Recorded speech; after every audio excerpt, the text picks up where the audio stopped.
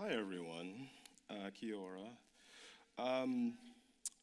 So I'm going to start in a... Here's the deal. I don't have a presentation, and I have gotten into the habit of writing a speech and then being at an event and then having to rewrite the speech because of my experience at the event, and this is sort of no different. And I'm feeling a lot of gratitude, and I want to talk about that for a second before I sort of get into the meat of this. I think part of that might be jet lag. I think part of that might be being in Auckland because it's beautiful here and everyone is unusually kind. I don't know if that's a here thing or just a normal Auckland thing. But I've also been at a lot of these conferences, and I'm struck by the fact that this one feels different. And it feels different in part because I don't think I've ever been at one where it is more than 50% women. And I don't think that I've been to one that has this level of diversity of all sorts.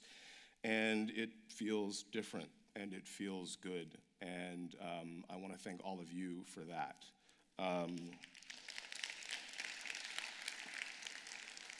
I also want to start by thanking the incredible team behind the Power of Inclusion Summit. The Walt Disney Company, obviously, WIFD, and the New Zealand Film Commission. And I want to highlight especially Esther and Courtney, who have just been incredible hosts to me personally, and I'm sure to everybody. And I also want to thank all of the other speakers, because after my panel yesterday, I was sort of tucked back in the corner over there and just constantly inspired by what I was hearing. I also wanted to give a shout out, they're not here right now, but to the sign translators who've sort of been doing heroic work all day long. So I don't know where they are right now, but they deserve a hell of a lot of credit. And I specifically want to call out the participants in the Being the Change talks yesterday. Julie Zhu, Philip Patson, Tao Gago, JC Tanuvasa, Henrietta Bollinger, Malika Bilal, and Anish Scotney. Each of you, I don't know if any, yeah, please.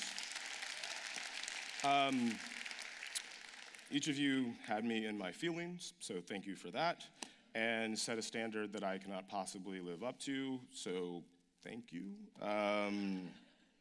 So this session is called Doing the Mahi and Paving New Ground, and that I still find sort of talking about the work that we do a little awkward because there's a sort of inherent bragginess to it. So I'm going to try to whip through that relatively quickly and then talk a bit about what I think that work means, and then try to contextualize it a bit broader and talk about a few things that I've been thinking a lot about at this moment, particularly at this moment. And that'll involve bragging about a lot of other people, including some of the people you've already seen on stage.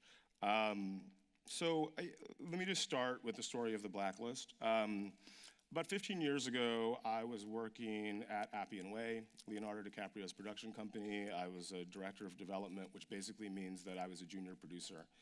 My job was to go out into the world, consume everything, screenplays, novels, articles, video games. In 2019, it would probably be cereal boxes for the possibility of fodder for movies and television. And by virtue of working for, arguably at the time, the biggest movie star in the world, also one who happened to be a white male between the ages of 25 and 40, I was seeing everything. Every agent and manager was trying to get me to read their material because if I liked it and could convince my bosses to like it, they had a go movie. And they had a go movie that would be made with a very large budget, which would mean their clients would get paid very well, and by transitivity, they would get paid very well as well. And I'm a big nerd. The hair throws people off a little bit, but for those of you who are familiar with the character from American television, Steve Urkel, that's basically me with more interesting hair. So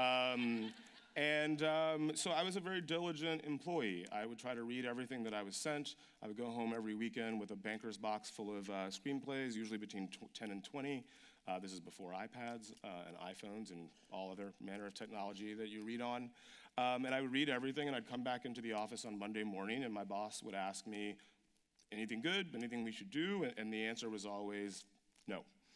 Because the reality is that writing a very good screenplay is a very difficult thing. And so mediocre to bad was never going to be good enough.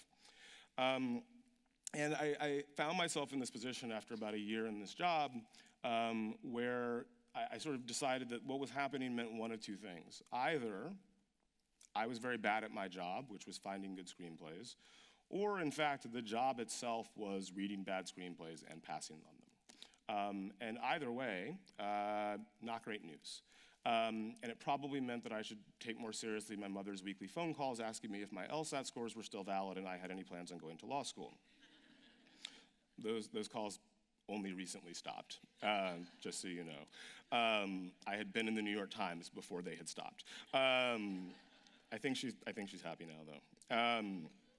But so one night, literally around 15 years ago, almost exactly to this day, I was in my office and sort of desperate to figure out a solution to this problem, and I sent an email to 75 of my peers, and I asked them to send me a list of up to 10 of their favorite screenplays that hadn't been produced yet. And I promised that in exchange, I would send them the combined list. And that's what I did. It was an anonymous email. I called it the blacklist. There was a list of screenplays, and I sent it out and went on vacation for 2 weeks. And at the end of the vacation, before I came back to the US, I was in Mexico on a beach. I went to the hotel, business center, and I checked my email. This is before iPhones. That list had been forwarded back to me like over 100 times. And my first thought was, oh no, I'm going to get fired. So, because I didn't think that this idea of surveying a lot of people about their favorite screenplays was particularly brilliant. I just figured that other people would have the idea, but had a better understanding of the Hollywood rules of the road and knew enough not to do that, which meant that I was not smart enough not to do that, and I was going to lose my job and have to go to law school. And I really didn't want to go to law school. So I didn't tell anybody that it was me. And everyone was talking about this thing for the first 6 months of the year. And then in June, I got a phone call from an agent at William Morris who told me, it was the usual, hey, I have a new client. I think Leo's going to want to do his movie. I already sent it to Brad Pitt's company, so you should probably read it tonight, yada, yada, yada. But he ended the call in a way that I hadn't heard before, and it was a mind-blowing moment. What he said was, look, don't tell anybody, but I have it on really good authority. This is going to be the #1 script on next year's Blacklist. Some of you are following.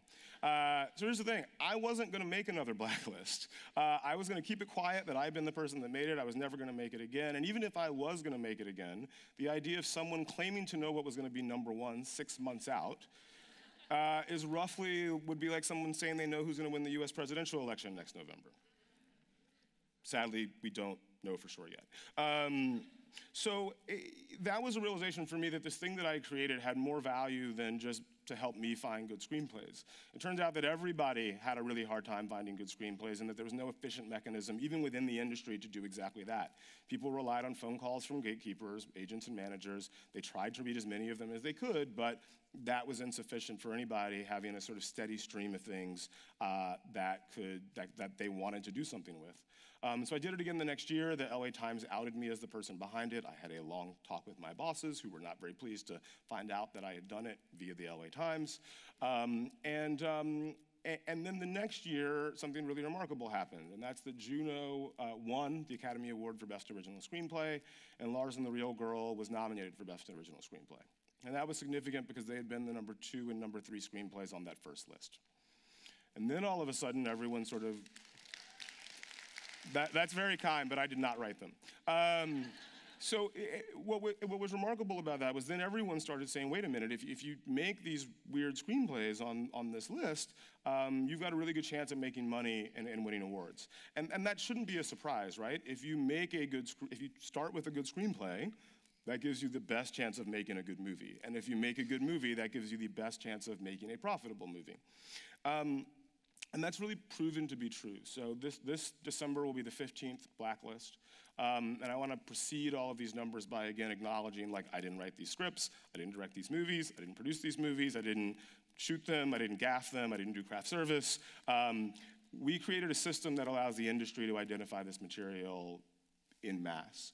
But what's remarkable is that the industry as a whole has done a pretty good job of identifying unusual but quite successful work. There have been about 1,000 screenplays on the blacklist over the last 14 years.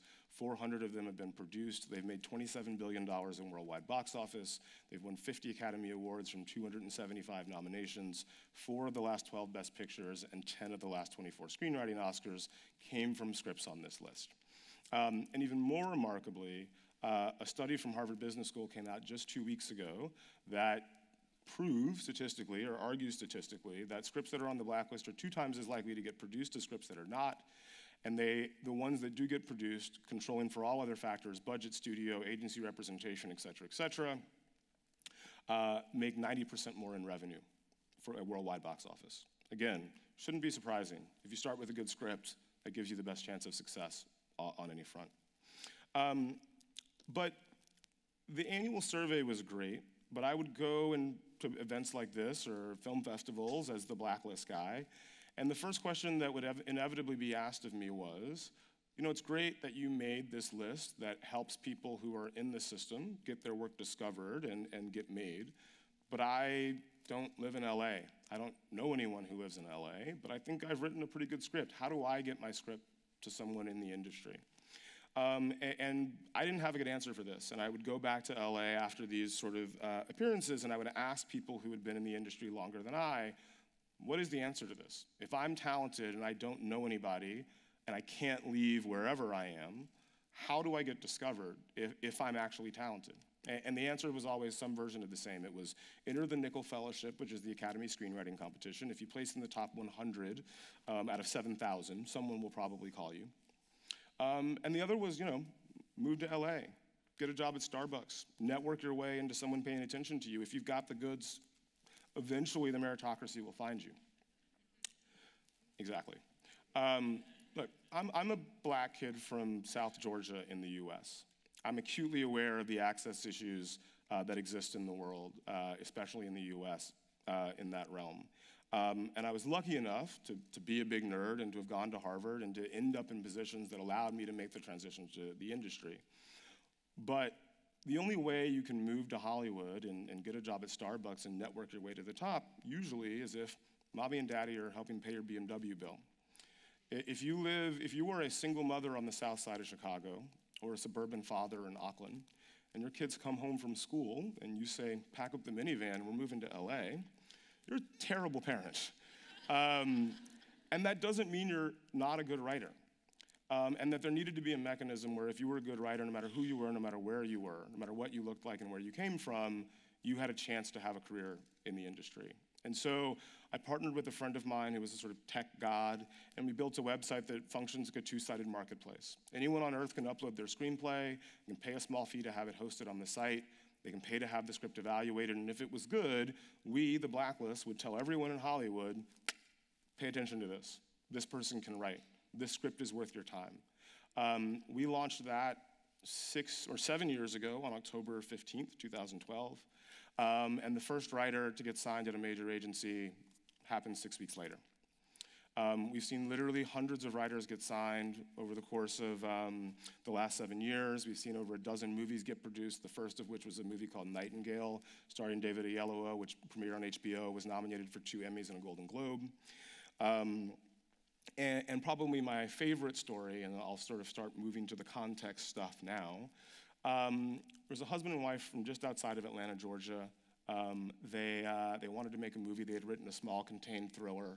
They uploaded it to the site, and they found a manager relatively quickly because the script was quite good.